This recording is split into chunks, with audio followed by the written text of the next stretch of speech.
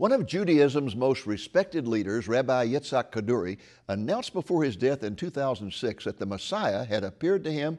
He said he had written the Messiah's name and sealed it in an envelope that was to be opened 1 year after his death.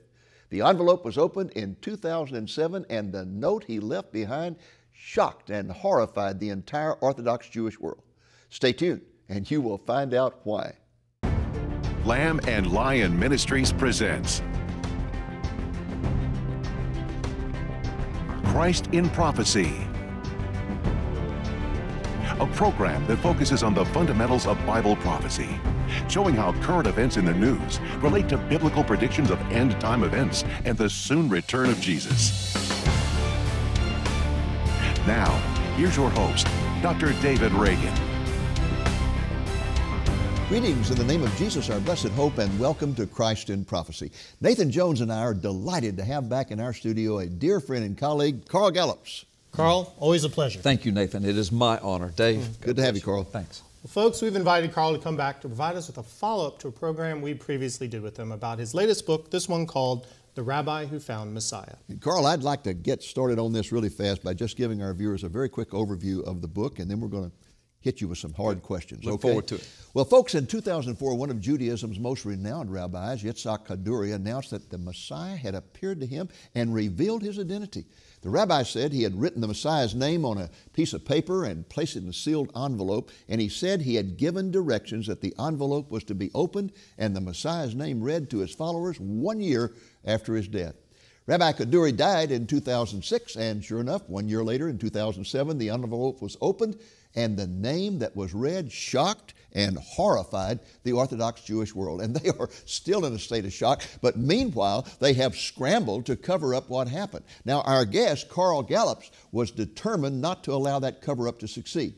He has exposed the story to all the world in this book, The Rabbi Who Found Messiah.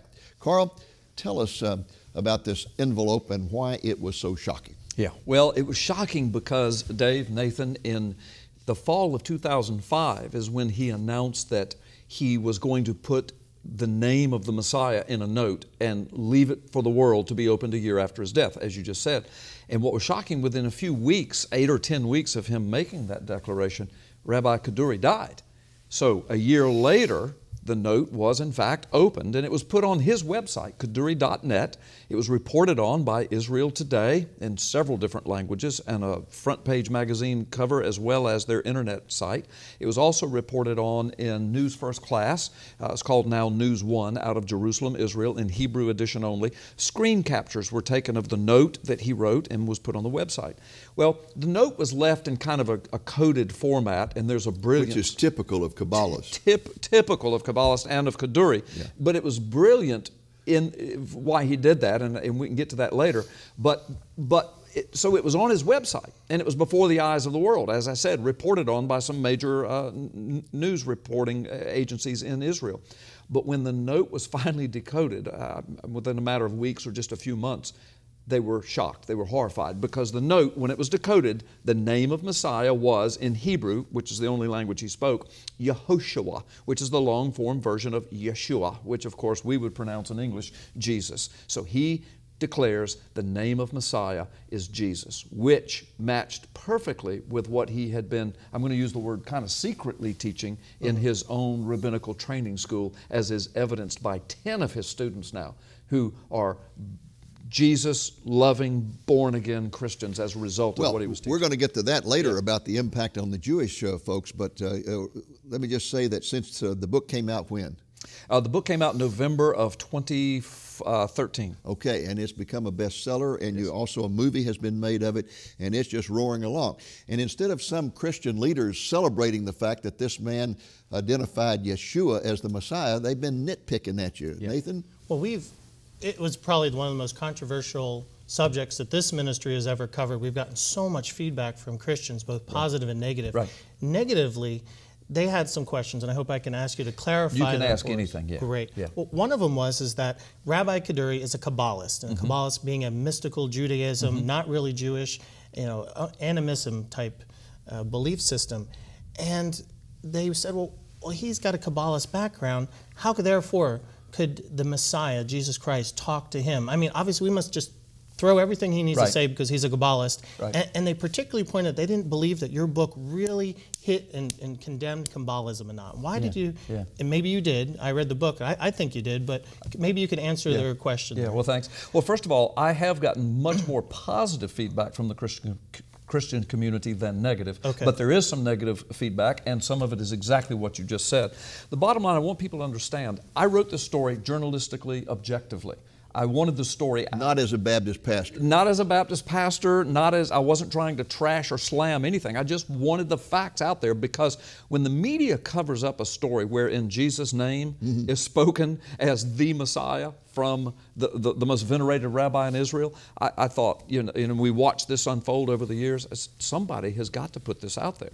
So, but the bottom line is, there are several chapters dealing with his involvement in Kabbalah. In fact, there's one whole chapter dedicated to Kabbalah itself, explaining it from the most innocent form to the most evil form. And so I did a thorough expose of Kabbalah, and I didn't trash it, but I made it very clear that it's not the biblical godly way to approach scriptures and interpretation of scripture. One of your purposes was to get through to Jewish people. Exactly. You don't do that by starting off a book trashing Judaism or trashing Kabbalah or whatever and expect them to read the book. Exactly, because Kabbalah, a lot of Christians, especially Western Christians, don't understand that Orthodox rabbinical Judaism is steeped in Kabbalah.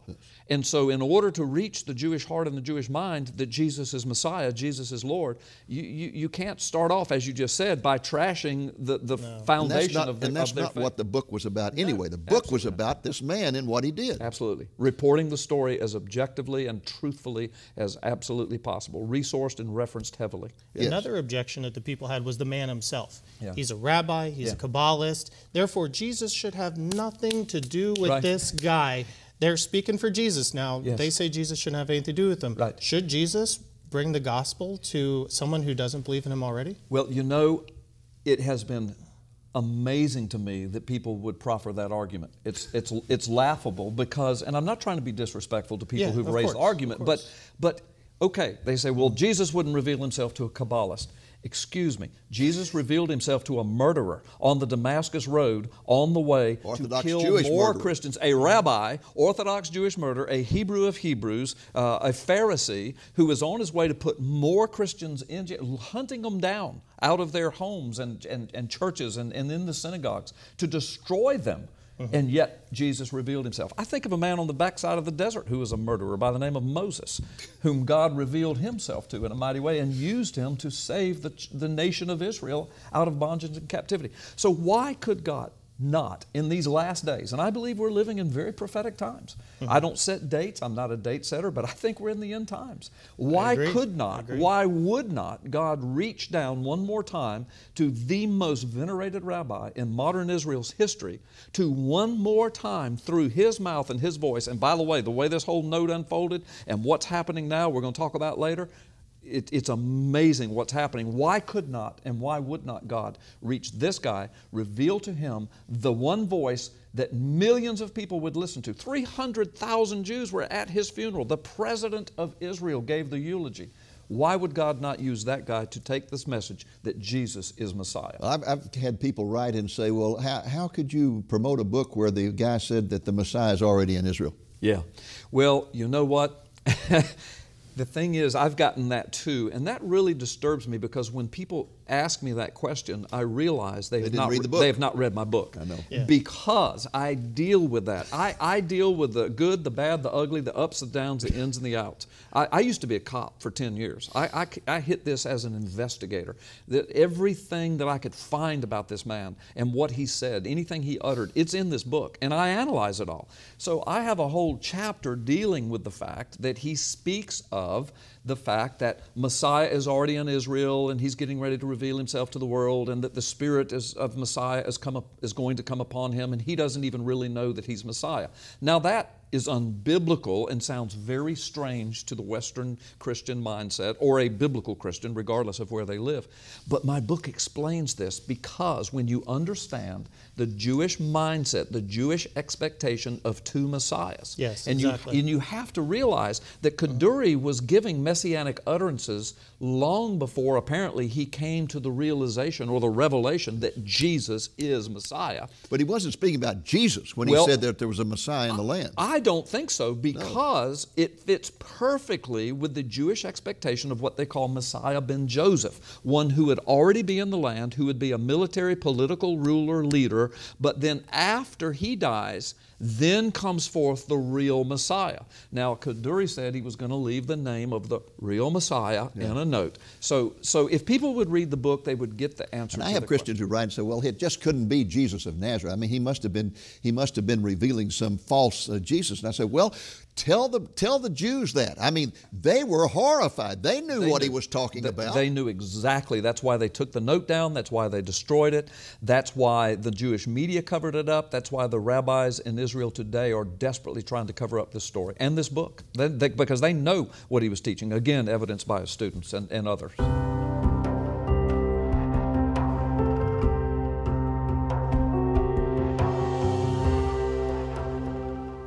Welcome back to Christ in Prophecy and our interview of Carl Gallups, the author of this book, The Rabbi Who Found Messiah. Now, Carl, I think the key to this understanding this whole Rabbi Who Found Messiah is the reaction of the Jewish people. Yeah. How have the Jews reacted? I mean, are they embracing it? Are they hating it? Are you getting hate mail because of it? Yeah.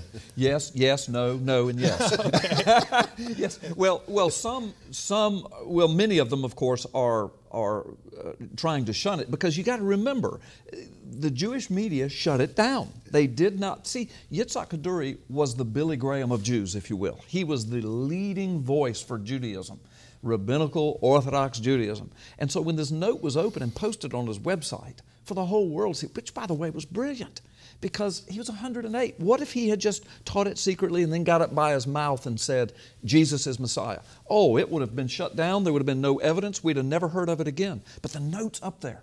It's there. Now the whole world, now it's in a book, now it's in a movie, the whole world can see it. So the Orthodox Jews who thought that they had successfully shut it down, they're not happy about it. And I've gotten hate mail about it. Well, it would be like Billy Graham saying the Messiah is Muhammad. Yeah.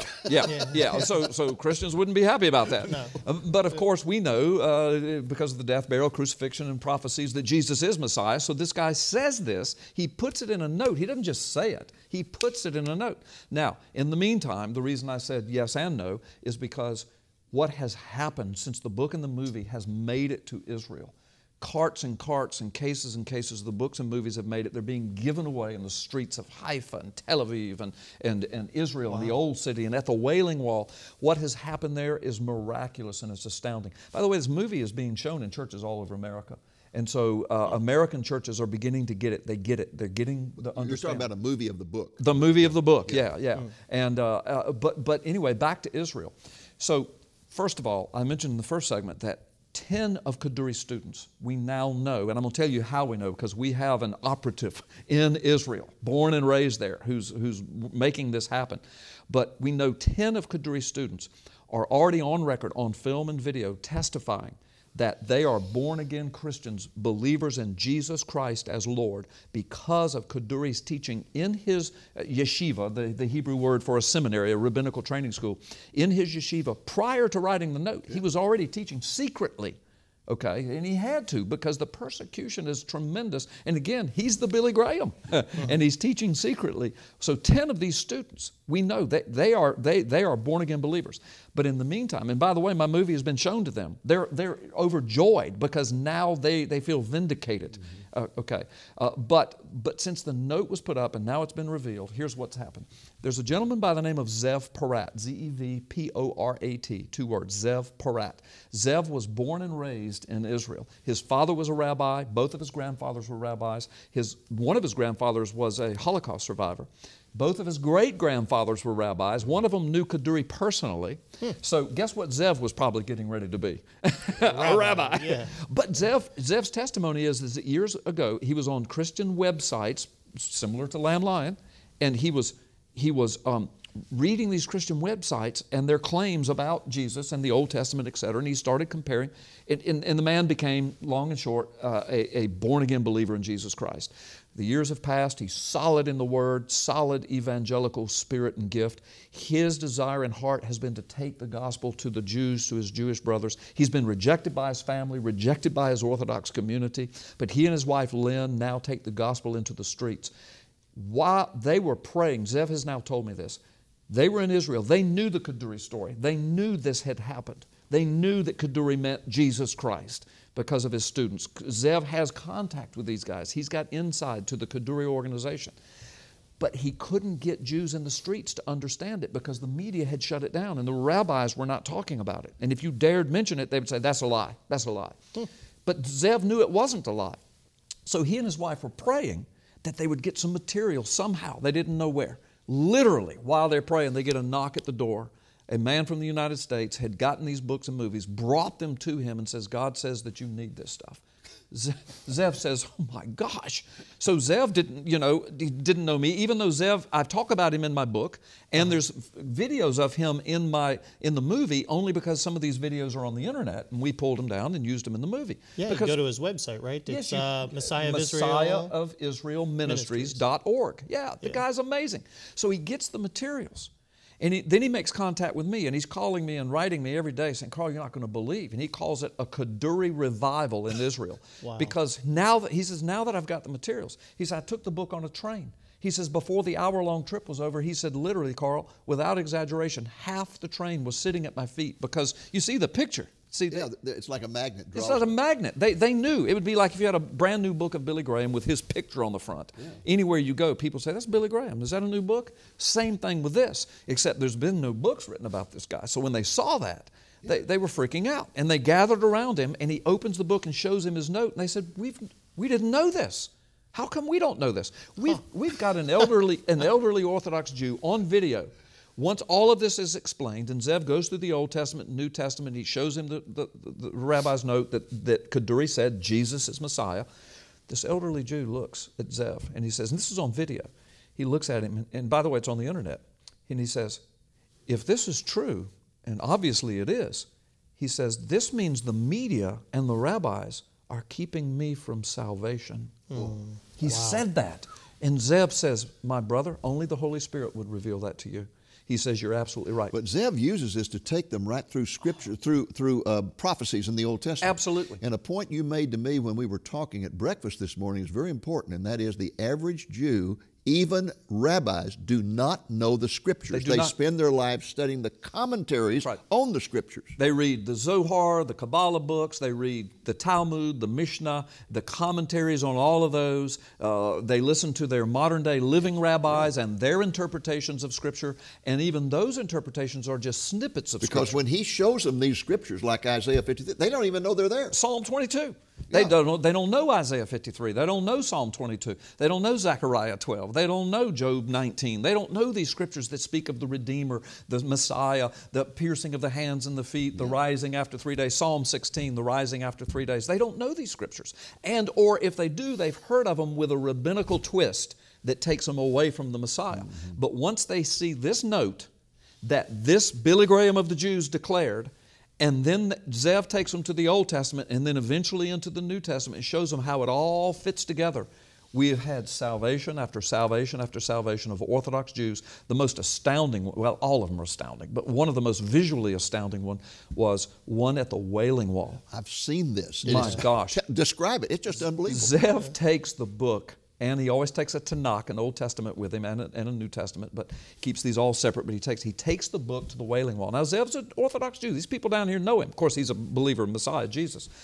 So he goes to the Wailing Wall, and I don't know if this is illegal, but I would imagine a couple of 100 years ago it would have been a stoning offense. Oh, yes. But he goes to the Wailing Wall, and he has this book. And there's nothing, that's very Jewish. But Jews come. Is his book? Yes, yes. At the Wailing Wall, he does the same thing. He opens it up, and he says, "Let me show you what Kaduri said." What? What? This can't be true. We've never seen this. Why don't we know about this? And then he tells them the same thing. Media shut it down. The rabbis don't want you. And there are rabbis listening to this. At the Wailing Wall, the rabbis don't want you to know this. These guys don't want you to know this. Yeah. And so one of the last ones, the picture we got, a man named Jonathan. He's standing at the Wailing Wall. He's listening to all this. He says, Tell me about this. So he looks at the note and everything. Zev takes him to the Old Testament, takes him to Psalm 22, Zechariah 12, Isaiah 53, then gets into the New Testament and Jesus and how he fulfilled it, how all the New Testament documents written by Jews. There's a book called Hebrews to the Jews to show that Jesus is Messiah. Jesus is a Jew. The disciples are Jews. He goes through all of this. Then the next thing Jonathan says, how can I be saved? How can I know Jesus? We have a picture. We have pictures of him witnessing, praying. We've got a picture of Jonathan with his arms up on the Wailing Wall, giving his life to Jesus Christ. So, you know, detractors of the book, listen, I'm an author. I know you're always going to take criticism. I don't care. I really don't. I don't mean that Not when souls are being saved, No, that's brother. right. Listen, my whole life is about advancing the kingdom of Jesus Christ. This story needed to be told. If people don't like it, and it's because they don't get it. And if people make judgments on it before they read it, shame on them. But the bottom line is, I'm not this guy's publicist. I'm not his apologist. I'm not his spokesperson. But there's a story that needed to be told. I have told it. It's made its way into Israel, and multitudes of Orthodox Jews are being saved through Zev Porat's ministry and this book and this movie. I give God all the glory. Amen. That is prophetic. That's end-time stuff. It could very well be that Jonathan is the first Jew in 2,000 years to have been saved at the Wailing Wall. I mean, it could very well be. And I'm just thrilled to be a little part of this. And it's amazing, too, is that if people are saying that, well, the people who are coming to Jesus through this book are coming to a different Jesus, they only have to go to Zev Porat's website, watch the testimonies, and see the people giving their lives to Jesus. Give that website again. I want people to go there. Yeah, MessiahofIsraelMinistries.org. Okay. I've had him on my radio program several times. The man is a gem of a Christian. He knows the Scriptures. He's contextual. He's solid as any of us are here. He preaches Jesus. His whole heart is to take Jesus to the Jews. Now, he'll witness to Gentiles too. It doesn't matter. But he's like a modern-day Apostle Paul. He has a heart for the Gentiles, but first thing he wants to do is go to his own brothers. Well, you know, the Jewish people love to read. They're one of the, in fact, they have one of the highest percentages of books in the world per person. Yeah. And when you walk up and show them just the cover of this, they recognize immediately who that is. They know that there haven't been any books written about him, and they want to read this. Yeah. And by the way, the movie now has been subtitled into Hebrew and Spanish. And I wanted it in Spanish because I've got a lot of contacts in South America. But Zev told me, he says, Carl, this is perfect. He says, you didn't know this, but there are a lot of Spanish-speaking people in Israel. Really? And they're going to need this. They're going to want this. So God is just working powerfully through all this. And He's opening doors across the United States for you to show the film in churches. Yes, churches all over America are watching this film, showing the film. I've been getting tons of positive feedback, even from some of the most fundamental conservative churches and pastors. Once they watch the movie, they get it. They understand it in its context. Again, most of the criticism I get are from people who've not watched the movie. 9 times out of 10, when I get a letter about this that's critical, you can tell from the letter they didn't read it. They haven't read it. They got about halfway through and stopped. Yeah, if they would read it all the way through, they would love the conclusion to which it comes, and they would be thrilled. Well, I love the way you conclude the book when you get down to, as an investigative reporter, I mean, you're trained to investigate, you're trained to evaluate evidence, and I have to get to my marked up one here. Yeah. I can't find anything without my marked up. I might know it by heart if you'll refer to it. Unraveling the mystery. And you just go right down 1, 2, 3, 4, 5, and you finally get, why would Kaduri leave such a note if it would only serve to discredit him? That's right. Why would Kaduri leave a note saying Jesus is Messiah? He knows what the reaction is going to be. He knew the reaction. Well, yeah, and so that's it. One of the other complaints that I get is, well, why would he leave a note? Why didn't he just start immediately telling people Jesus? If he was really saved, he'd be running through the streets saying Jesus is Lord. They never heard of Nicodemus, did they? That's right. Never heard of Paul. It took Paul 17 years before he went. I mean, read Galatians chapter 1 and 2. He says it was 3 years before I went to Jerusalem, and he said after that it was 14 years later before I went back to the church and said I need to start preaching to the Gentiles. Why? Well, first of all, he was persecuted unmercifully by his own people. Kaduri's 108. All right, ask me why.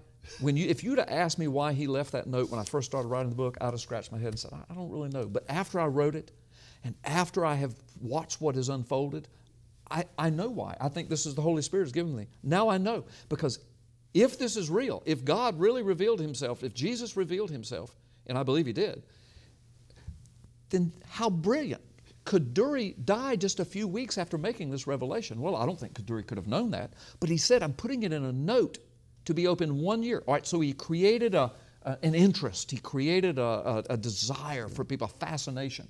Well, it was open. Now watch. It was put on his website. Why? Because the note didn't say, Jesus Christ is Lord. It did, if the note had said that, when they opened it, they'd have burned it, spit on it, threw it away. Nobody would have ever known. But what it said, it was encrypted in kind of a Hebrew phrase that described messianic traits. But it became obvious after a few weeks that he had left a little decoding formula to take the first letter of each of the 6 Hebrew words in the note. And he says, there you'll find the name of Messiah. So it took him a few weeks. So in the meantime, screen captures, major media reporting on it because they were so thrilled. Our rabbi has put a note, but when they decoded it and it said Yeshua is Messiah, that's when they said, what? And they ripped it down through, because they knew this wasn't a false Jesus. It wasn't a fake Messiah. This is Jesus, the Messiah of the New Testament, the anathema to the Jews. And so they took it down. How brilliant was it to put the note, because once that note was up there, now it can't be covered up. Now the whole world knows about it. Now we wrote the book and we've done the movie. Now the whole world knows about it and all of Israel knows about it, and it cannot be stopped. It cannot be covered up. Jews are coming to Jesus in the streets of Israel like never before since the time of Jesus himself, as far as the impact of it. And I just think it's prophetic, and I think it was brilliant. I think the note idea was brilliant, and waiting a year, I think it was brilliant. And that's just how God would do something brilliantly. Amen.